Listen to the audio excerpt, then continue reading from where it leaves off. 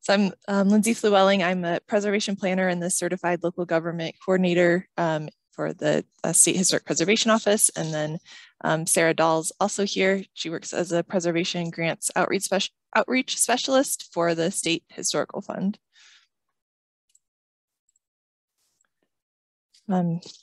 So when you're looking at preservation in your community, it's really important to be equipped with tools to describe why preservation is beneficial and incentives that can be offered in your community to help encourage historic preservation. Keeping the conversation going about economic benefits with your property owners and residents is really important. And I think it's important to emphasize tangible benefits as well as the intangible benefits of preservation. So it's important to be knowledgeable about the incentives that are offered at the state and national levels, and make sure that you are able to sort of rebut myths that historic preservation lowers property values, or that historic properties are inherently expensive to maintain and aren't energy efficient. So it's important to be able to keep in mind that that those things are not true, and that there's ways to help get around some of the costs associated with historic properties. And since I'm the CLG coordinator, I should mention that the Certified Local Government program can help open up additional state incentives for your locally designated properties if you're not yet part of a certified local government. So why preserve? Some of the reasons that we see are to increase community identity and pride, reduce waste by using buildings and materials that are already there rather than sending those to the landfill and creating all new materials. So retrofitting can be really important. Preservation helps with increasing jobs and spending in your local areas, and can increase tax revenues in your local areas.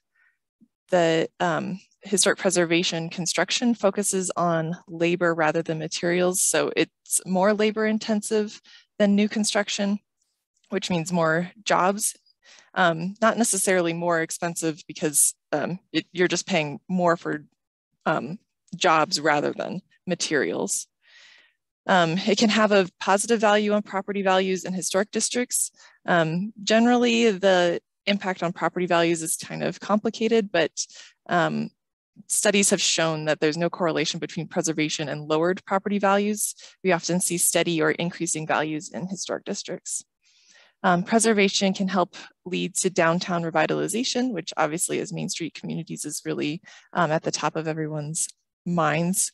It can help to stabilize your neighborhoods, attract investment, help with long-term sustainability and growth of your community, and welcome entrepreneurs, small businesses to your downtown areas. Preservation can also help with heritage tourism, which is an $8 billion industry in Colorado. It's a huge economic driver in our state and across the country because people want to experience your history when they're visiting your towns. And generally, heritage tourists spend more money than other types of tourists. So this helps to create jobs in your community in hospitality and retail industries. Preservation also helps to support small businesses and mixed use properties because those buildings are already there and don't have to be newly constructed, and also can help with affordable housing. So just briefly looking at some different levels of incentives that are available for preservation. On the federal level there's the rehabilitation tax credit that's offered for National Register properties with income producing uses. And Sarah is going to talk a little bit about that in a minute. To go along with that, the low income housing tax credit and the new markets tax credit are also often paired with the rehabilitation tax credit for larger projects. At the state level, we have the state historic preservation tax credits. The program is for residential and commercial property rehabilitation. And again, Sarah's going to touch on that briefly in a little bit. The State Historical Fund offers rehabilitation funds. And then state incentives through the Main Street program, which you guys will all be familiar with. So for example, there's technical assistance with your Main Street architect, Larry, who's on the call. And they can also help you guys to brainstorm additional funding sources that might be available that are applicable specifically to your community. There's also a revolving loan fund at the state level, which is through the Colorado Historical Foundation. They offer low interest loans for rehabilitation to designated properties. Also at the state level, there's enterprise zone tax credits. Those are to help encourage development in economically distressed areas of the state. They provide tax credits for vacant commercial building rehabilitation, investment, and new employees, and offer bonuses for rural areas if you're part of an enterprise zone. Colorado also has opportunity zones. Those are to encourage long-term private investments in designated low-income communities by giving investors tax incentives for investing in real estate projects and operating businesses. And then again, the low-income housing tax credits that are offered through the Colorado Housing and Finance Authority as part of the federal program. And then other alternative financing methods that could be offered as an incentive, such as CPACE. So that offers owners of eligible commercial and industrial buildings to finance their energy efficiency, renewable energy, and water conservation improvements. And that goes through your county. So all these different things can be looked at and offered, some of them just specifically for preservation projects, but some of them for development more generally in your communities. And then you can also think about local incentives that you might want to offer on top of those things. So thinking about creating an incentives package that you can offer for your historic property owners. And those include things like sales tax rebates or waivers, building or planning permit fee waivers, property tax rebates, exemptions and variances to your zoning code, technical assistance, easements, lower zero interest loans for construction, grant programs, and then having preservation awards and recognition. And I'll talk about each of those in a little bit. But for now, I'll turn it over to Sarah. Thanks, Lindsay. And I'm going to share my screen. Nope, this one.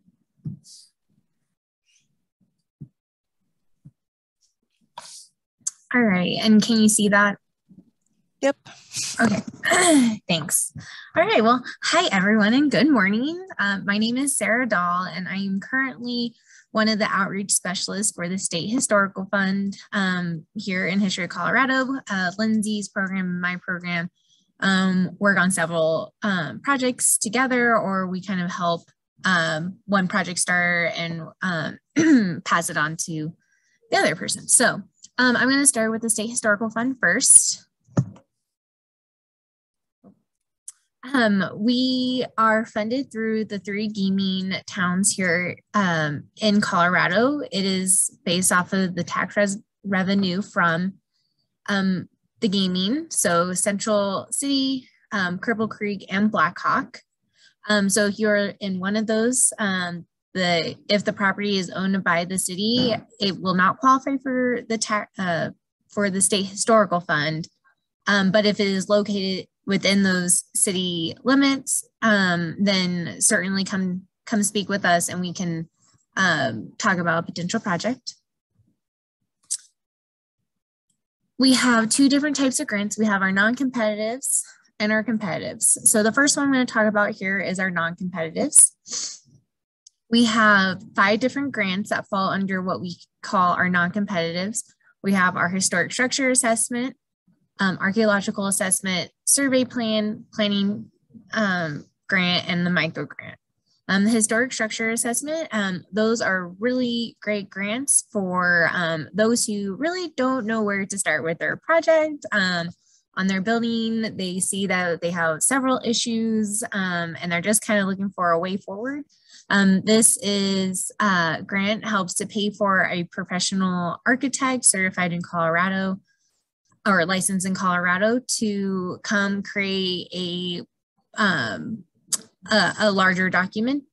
that helps provide the guidance. It goes over from top to bottom, inside out, all the components in your building, and then it'll end in a priority list based on the critical, severe, and minor deficiencies that have been found. It will also provide you with a phasing plan. So that is always helpful for those who really don't know where to start and they're trying to determine, well, really, how long is this going to take us, and kind of what the cost might be. We also have the archaeological assessment. These are obviously for archaeology sites. They are a great start to determining the level of reporting or the potential for artifacts to be found on site.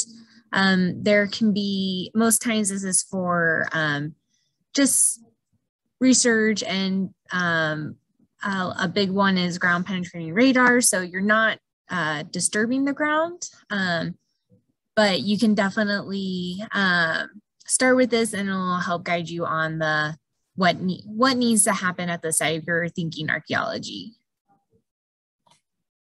For the survey plan, this is a great first step to determining, well, what do you have in your town? This can be downtown, this can be residential areas, kind of where do you need to focus on determining what historic buildings you might have. And then for the planning grant, this is a rather newer one. This is to help applicants apply and pay for a professional consultant to do, say, a state or a national register nomination, because if you haven't done one of those before, they can be quite a lot of work. And so we try to help applicants by being able to hire someone who professionally writes these and can help pay for that. Another popular item is design documents. This can be schematic designs, planning for the design, or the construction documents. This was to kind of help allow a little bit more flexibility for projects and to have your planning part done before applying for larger grants. And then we have our micro grant, which is for just quick work. It is a grant request max of $5,000 with a 50% match. So your project total is $10,000. You can grant request 5, and then you match it with 5. So it's a 50-50. And so those are meant for quick, easy projects.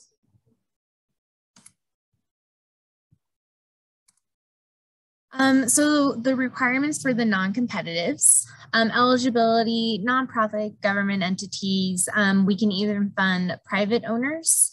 But with private owners, you must have a nonprofit or government entity applying on your behalf. Since our funds are public funds, and we really want to make sure it has that public benefit, and by having a nonprofit government entity apply, that kind of increases that component of it.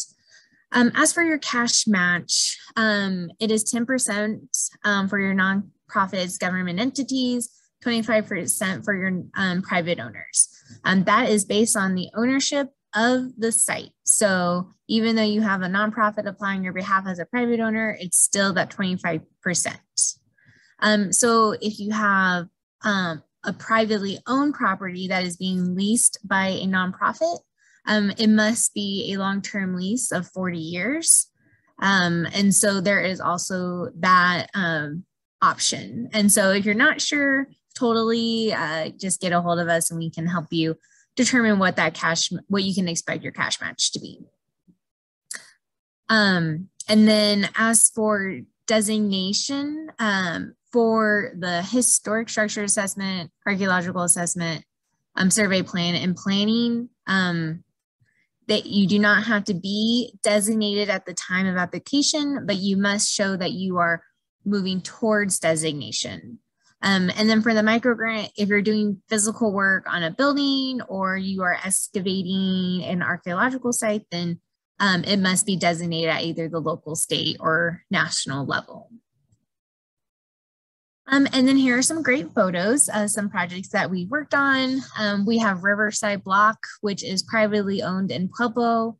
They are currently doing a micro grant, and they are located within a National Register district, so they are considered contributing, so they are designated.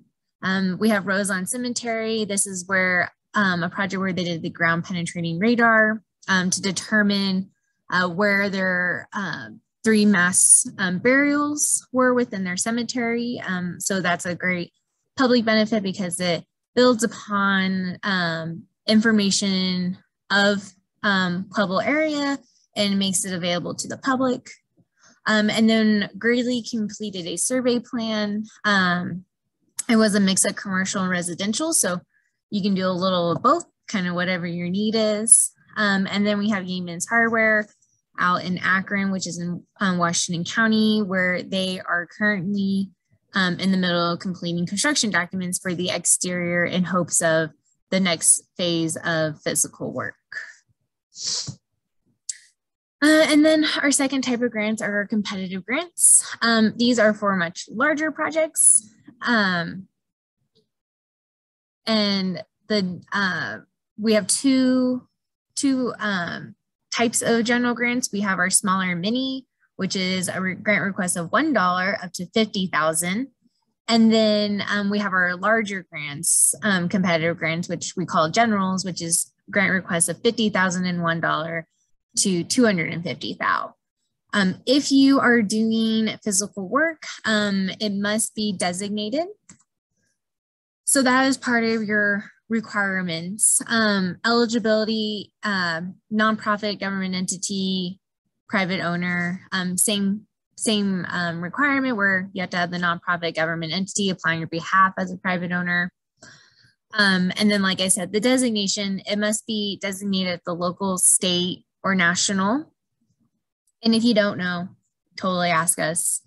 And then your cash match, it bumps up. So it's a 25% cash match for nonprofits and government entities, and then 50% for private owners. And the cash match is based off of your project total. So we'll do easy math because I like easy math. Say your project total is 100,000 and you are a nonprofit, your cash match is 25,000 and your grant request is 75,000. So pretty easy, but it's easy to mess up also. So just make sure you're getting your numbers right. And then here are some other project photos. We have the Hugo Roundhouse where they completed 3 phases of their exterior work on their roundhouse. We have the Uncompahgre Plateau, which is a archaeology project where they were researching a certain area. Then we have Lahonta Masonic Lodge, which is owned by the 3 counties, and their district attorney will be moving into that. And then we have the Spruance building, which is privately owned, and we completed work on the exterior for these buildings. And as for diversity, equitability, and inclusion, the State Historical Fund has been taking a more active role in including, for short, DEI into our grants. And so we really want to know what our communities need from us and how to really build upon those needs and making sure those communities are being served and receiving those and receiving funding. So there is an extra 10, well, not an extra 10 points, but it's 10 points in the application set specifically for the DEI component. So if you're in a community that has maybe a higher population of what we are calling BIPOC, Black, Indigenous, people of color, then you could qualify for a lower cash match, which we have built into all of our grants. So for the non-competitives, if it is a primarily BIPOC serving, then it is a 0% cash match. for nonprofit government entity, 10% for private owner. And then for the competitive, we've made it to where if it's nonprofit government entity with a operating budget of less than 250,000 a year, then it's 0%. If it's their annual budget is larger than 250,000, it is 5%. And then for all private owners, it is 10%. So that could make quite the difference, especially since we recognize that a lot of those communities might not have the capacity to either fundraise for the cash match or even have the capacity to write the application. So we are trying to make it a little bit more accessible to all. And then tax credits. So this picture right here is of the Brush Central School. Some of you might know it, others might not, but it has been vacant for quite a while. They are currently applying for a state historical fund grant and state and federal tax credits. So we will get into giving about a basic overview of what those programs are, and then similar to what Lindsay introduced with and how they kind of fit with everything else. So what does it take to qualify for a tax credit? You must be individually designated or contributing to a district. And so it depends if you're going for the state or federal, which I will cover those in the next couple of slides. If the site isn't designated, that doesn't mean it can't qualify. Definitely call us and we'll help you through that process, but it could be one where the tax credits aren't always guaranteed. And so you could say you're going to do the work 100%, but you never know until that project is complete. So it could be potential you complete the project and then have it designated, but it's kind of a tricky process. So it's easier if you just call staff and we can talk it through for your unique project. And then all work for both the State Historical Fund grants for the physical work and for the tax credits must meet what we call the Secretary of Interior standards for rehabilitation. And these standards are just guidelines that as the state historic preservation office, we are to follow. So most times it is guiding for what is best for the building, and most times it's what you want. For example, we wouldn't want to say your roof is clay tile. We would not want to see you replace it with a shingle roof. So just things like that. Just want to make sure that what you're doing is appropriate and that you're not really changing that historic appearance of the building and just kind of taking away all this, what makes it historic. So always best just to talk to us about, hey, I have this project and this is what I'm thinking of doing. Would this be considered qualifying? And then those credits are based on what is the qualified rehabilitation expenses. Again, that is a certain percentage of what the work is complete. So we'll go over the certain percentages for each of the programs here. And then again, we'll do some simple math. So we have the residential tax credits, and this can vary from 20 to 35% for owner-occupied residencies. This depends on if the property is in a rural or urban area, and also to factor in the disaster, what area is considered to be disaster relief. So there is a special additional percentage in Colorado. And so that we have a list of those counties and areas. So again, contact us and we'll help determine if your property is rural, urban, and then if it falls within that disaster relief area. The work must exceed 5,000. So that's kind of an easily met threshold. And then your application is reviewed by either your certified local government, CLG for short, which is the program that Lindsay manages. So if you're not sure if your town or city is, definitely reach out to Lindsay, or if they aren't, they come to our office, to History of Colorado. Then for the commercial state tax credits, pretty similar to residential. There's that 20 to 35%, but the properties are income producing. And then they must be designated at either the local or state level also. The work for that must exceed 20,000. And so that might be a little bit harder to achieve. But if you have a substantial enough project, then it will. And then your application is reviewed by staff here at History of Colorado. And then it is approved by the Office of Economic Development and International Trade to have those credits reserved and to move forward with you receiving those credits. Then we have the federal tax credits. They're a little bit different. For the state, there are certain amounts of money in the pools that for every fiscal year. And so the earlier in the year you apply, the more likely chance you will be have your credits reserved for that year. But as for the federal tax credits, there isn't a limit. So you can, your work, 20% of your work for income producing properties.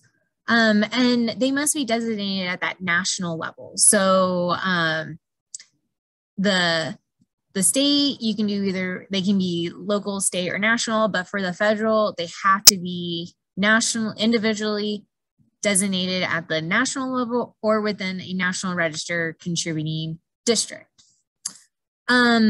But, and again, there is no cost limit on what the project, it's based off of various numbers. And based on those numbers, you want to make sure that it's worth your time, that the work that you're doing is going to actually not just break even, but you'll actually have some actual worth coming back in those tax credits. Then again, your application, it comes to History of Colorado staff, and then it is also moved on to the technical preservation services at the National Park Service out in Washington. So we could do some simple math. We'll just stick with income producing. So say it's on the National Register, such as the Belvedere Theater here, who's coming in for state and national tax credits. That would be, well, we won't do the Belvedere. We'll do the Brush School. That one's easier since they're doing the state or grant too. So they're in a rural area. They qualify for the 35% at the state level and then the 20% at the federal. So 55%.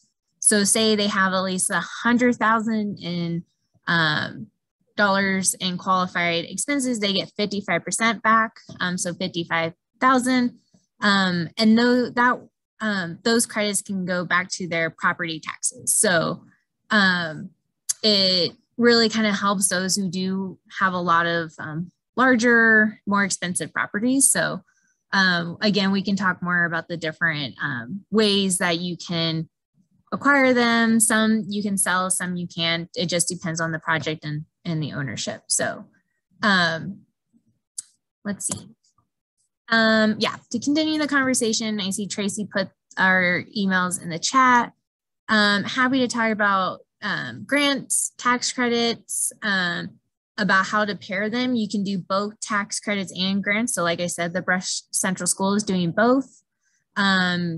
And so we can talk about the timing of utilizing both of the programs to the max capacity. So again, if you have any questions, certainly just email or give us a call.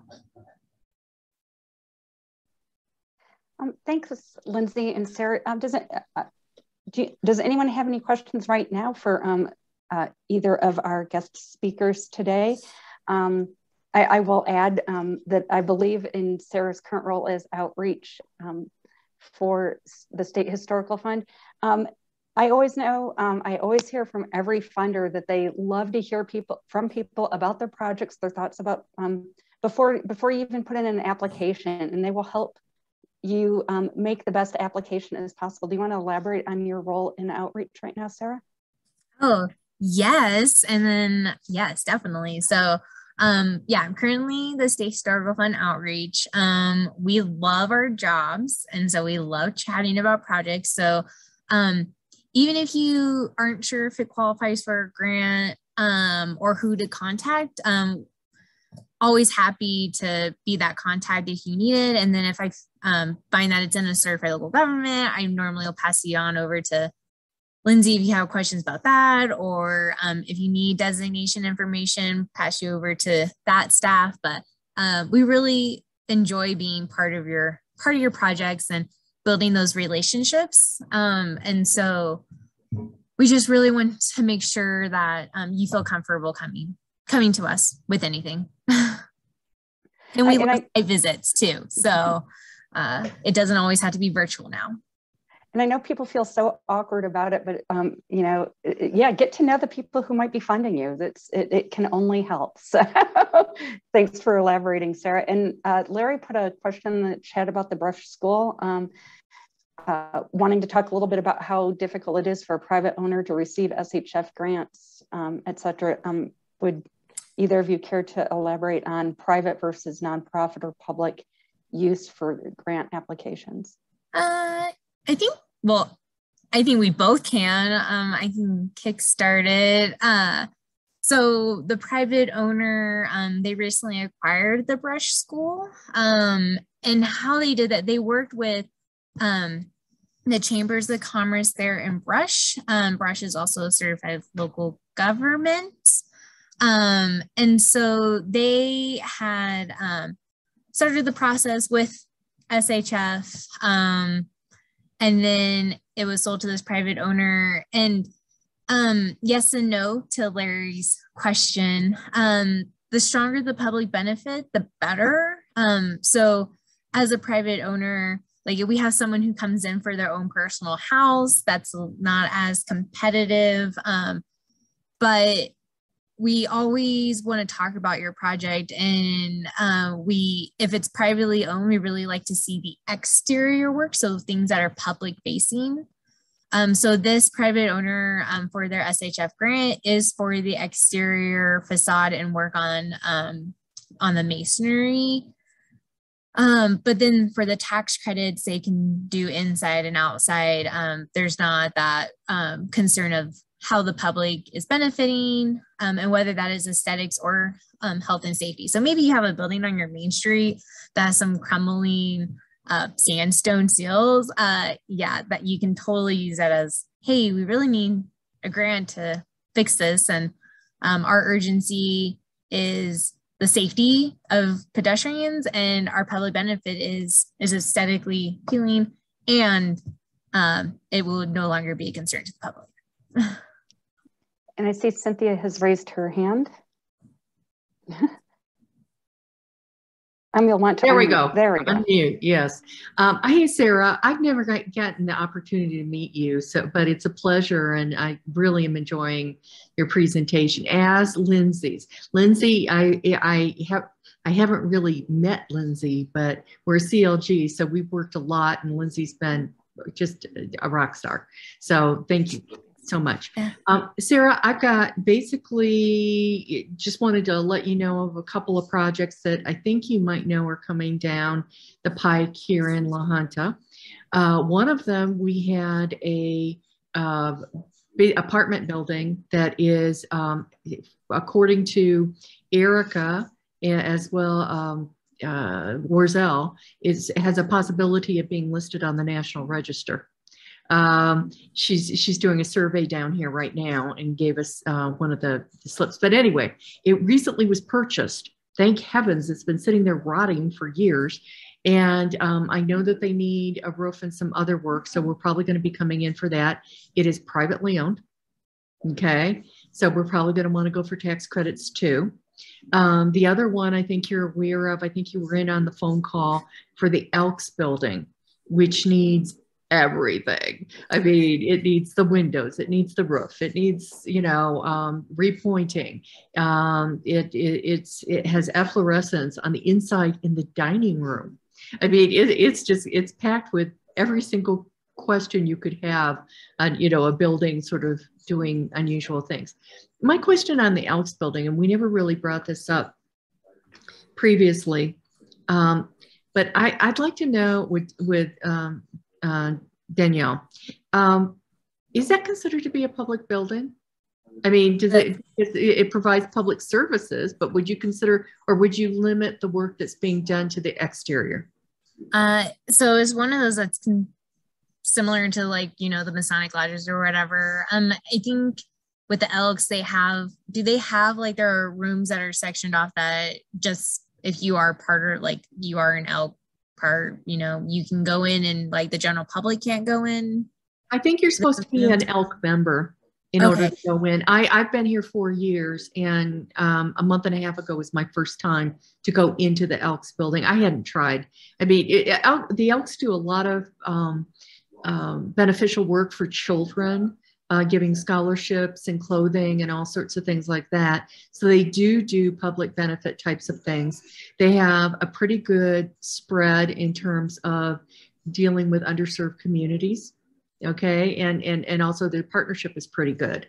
I mean, I checked it all out. I said, listen, if you're just one kind of person who goes here, it's not going to work. So anyway, met all those requirements, but they don't open it up and say, come on down, I know anyone and everyone. I think, well, definitely the exterior, and then any of those public spaces that they do have. So they are, active with the community and have events, which so maybe like the lobby space or some places that they can actually go in. So if they have like their lodge or like their own room, probably would not be as competitive. So like ADA bathrooms, they have some bathrooms on that first floor, and I'll check and see if they rent it out to people, which would be a public space and would probably help out in the other thing. Other question. Anybody who knows my grant writing knows that I always want somebody to read the draft before I turn it in and to rip it into tiny little shreds. Do you do that? Thanks, Cynthia. Yes, you're familiar with SHF. I like your questions acting like you don't. No, but so the SHF, we do provide a draft review. We do have a deadline on when those need to be in, but we also started a letter of intent process that is found on our website, or you can just email me and I'm happy to send you a link for it. And then, once you have the approved letter of intent, you can start working on the application. And like Cynthia was saying, we read drafts. We provide comments as staff just to try to help you. So especially if you're new to whole grant writing, that could be a great resource for you. I think even if you're experienced in grant writing, that's the way you get grants approved.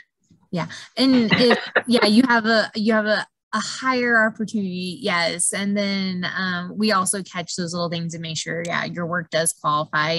And kind of same with the tax credits. Again, if you have a project that you kind of that you're thinking about, you're not quite sure if it would meet the standards and be approved, definitely you can reach out to us and we can brainstorm on how to bring it into compliance with the standards, or we can just talk about anything that you want with that project. So thank you very much. Okay, I see Kim has her hand up now as well. Morning, everybody. Morning. Sarah, I'm glad to meet you in real life. I can attest personally to Sarah's enthusiasm and skill at outreach. You can tell that you enjoy it. My question is, I'm working right now on the SHF application. I have a feeling that I'm a little bit out of order because I haven't finished except for bids. So my first question is there any resources that you guys can provide for contractors who would be the right kind of contractors that I can reach out to and get those bids? Definitely. Yes. Yeah, we do have a list of contractors, architects, consultants, basically anything that has to do with preservation work. We do have lists of people who have worked on our past projects. By no means is it a referral or a recommendation. You still have to do the legwork and call the individuals, but it gives you kind of where their office is based out of, where they've done other projects. So definitely we can share those lists with whoever. So you can just email me what your needs are, if it's an architect or not, and we can connect you. Okay. Yeah. Cool. Good deal. I feel like Larry is my first contact in that situation, right? Any sort of preservation, architectural. So I emailed him. I'm done. Like I said, I'm finished with the application with the first draft, besides the bids. So also, when you said that letter of intent, I had no idea. It's only for our competitive grants. Sorry. Oh, okay. Okay. No, yeah. Because you're with Victor, right? Mm-hmm. Yeah. Okay. Yep. Yes. Yeah. And also, you've been awesome. I was super confused about getting back into my underway application. So I started like 12 more applications and you were awesome helping me figure that out. Yes. Yes. So. I think that's all I have right now. This is a great presentation. I'm learning a lot. This is awesome. So thank you for being here. I think Lindsay, didn't you have like a second part? And I always find it like super helpful, like her little insights about what other, like what certified local governments have done, but what Main Streets can also do. So I don't know. Oh, please. Yes. Lindsay, take over. Sure. I mean, I'm happy to keep answering questions as well. So if that's more helpful, then that's fine too. Yeah. Well, maybe a quick one from Talitha.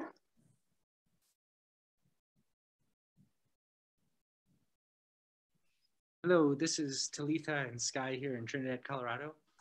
I was wondering, with your diversity, equity, inclusion points, how is that measured or calculated? Is that basically looking at census data for the whole community, or is it really about specific applicants, or do you have to make an argument about who specifically benefits? Yeah. So I can definitely elaborate more on that. And it is still a work in progress. We've been at it for maybe a year now. But it is, when talking to applicants, I say, if you have to struggle to meet that, then the chances are slim. But I kind of also tell people there's 3 things that if your site has these 3 things. So was it historically significant to, I'm going to say, a BIPOC community? Is it currently serving primarily a BIPOC community? And 3, are your contractors, architects, those firms, are they also BIPOC, maybe BIPOC owned, or majority of their staffing is BIPOC? So one instance that meets one of them, so the Plaza Block in La Junta, they are obviously in Hispanic is more of the majority of the makes up the population there. And so a lot of their programming is the demographics of those who are in those programs are higher Hispanic. They have tons of programs that are going to be using this space. So they use that as their argument to meet that DEI work. We have a project down in the San Luis Valley. It's a potato barn. It's privately owned. The owner, his family has lived there for generations. And they are Hispanic background. And they have a local contractor who is also Hispanic. We are currently in the process for a nomination. So one of those non-competitive planning grants in Pueblo for the first AME church. It is African Methodist. Yep, blanking on that one. Episcopal, yeah. Thank you. I was just like, oh my gosh. So you would automatically think, oh, they are, probably have a higher demographic of Black, but they're in a higher Hispanic neighborhood. So they are claiming that they're serving all, but Black and Hispanic are their 2 big communities that they serve. So it depends on your project also. So always happy to, you not sure, then ask. But Trinidad, again, is very similar to Pueblo and kind of has that higher majority of in communities I claim to be of Hispanic. So. Thank you. Yeah. Excellent. Do we have any more questions before we turn this back over to Lindsay for a few minutes? Okay, excellent. Take it away, Lindsay. Okay, great. So yeah, I just wanted to share a little bit more about local incentives programs that our certified local governments have put into place that might be ideas for layering with these state and national incentives. So I'm going to share my screen again.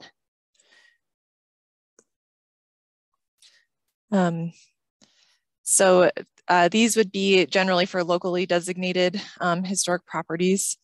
And it's really important to be clear about different design review processes that these properties will need to go through when they're rehabilitating a designated property, and that the work should meet the Secretary of Interior standards in order to qualify for different incentives. So I'm going to quickly go through some of these incentives and give some examples of programs in our different certified local governments.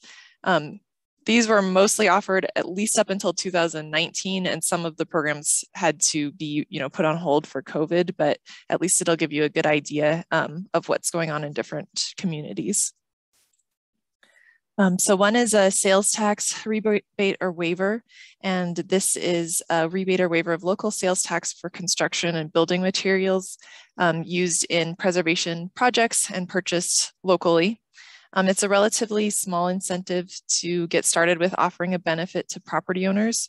So it wouldn't have a huge budgetary impact for the government, but it's something you can offer potentially. And some of our CLGs that offer a sales tax rebate or waiver are Blackhawk, Boulder, City of Boulder, and Steamboat Springs. Another potential local incentive would be building or planning permit fee waivers. So this would cover part or all of the building or planning permit fees for work on designated properties. And we have examples of that in the City of Boulder, Montrose, and Steamboat Springs, offering either building permit fee waivers or planning permit fee waivers. Another potential local incentive to think about is property tax rebates. And this is a full or partial refund of property taxes for designated historic properties. This might be easier to implement if you're within a county, but obviously if you're in a town or city, you'd have to work with your county in order to get this into place. And it could be things like giving a refund of property tax increases due to rehabilitation work so that you're not disincentivizing rehabilitation work on your properties over a certain period. Or like Littleton offers a 50% property tax rebate for contributing properties in their local district, their Main Street district. So there's just different programs around the state that you could look at as examples. Our biggest incentive that we see different communities offer for preservation is exemptions from local regulations such as setbacks or parking, or variances on zoning requirements. A lot of communities do this with their historic properties without it being, even something that they necessarily recognize. But if you are able to pinpoint what you're allowing to happen anyway, then you can work with your property owners and sort of advertise that as an incentive, even though you're already doing it. So that can be allowing historic uses to stay in place, even though they might not be currently allowed in your zoning code. There's all sorts of different examples, increased density in historic properties, variances to setbacks.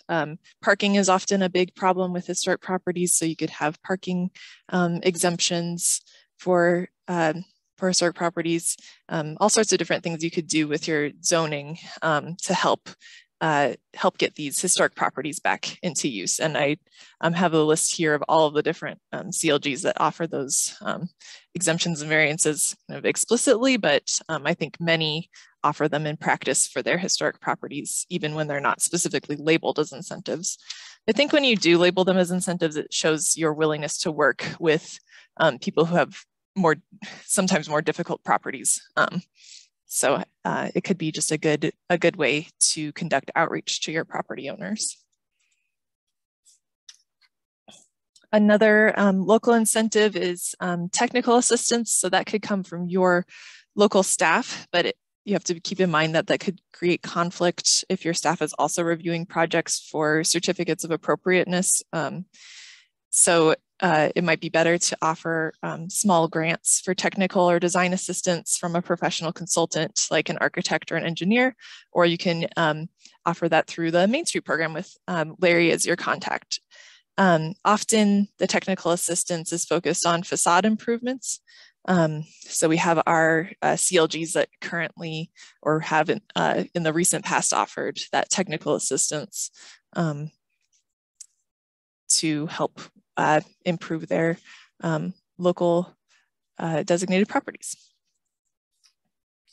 Another another incentive that could be offered are historic preservation easements. These are voluntary legal agreements that permanently protect the historic integrity of a designated property. And they also offer certain tax benefits for property owners who donate an easement. It could be something that you could help your property owners with if they're concerned about their property changing over time after they no longer own it. So for example, I had an inquiry from someone who owned a Centennial farm, and they were worried about their farmland being, their farmland being sold off and then their historic residence being demolished. So if they were able to get an easement on that residence, that could help protect it in perpetuity, even if the farmland around it is developed. And those easements, some organization has to take responsibility for them and monitor property for compliance. So there are different organizations that do that, such as Historic Denver and the Colorado Historical Foundation. Another potential local incentive that could be offered are zero or low interest loans for rehabilitation of historic designated properties. And we have several communities that have done that in the past. And then grant programs that can be offered for different kinds of rehabilitation work. And there's lots of communities that offer grant programs. Often more specifically facade improvement grants, trying to help rehabilitate the facades of commercial properties. And then finally, thinking about just recognizing the work that's being done in your community and publicizing that so that people have great examples to look toward, and then also recognize the hard work that your property owners are putting in to invest in their local community. So I think I'll stop there.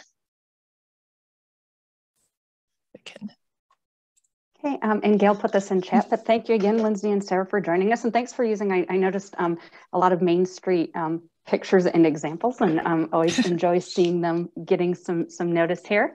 I also want to mention Sarah and Lindsay will be joining us again in June to discuss a little bit more and go into a little bit more depth about how to layer some of these incentives and other incentives to really try to bring down the cost of preservation work.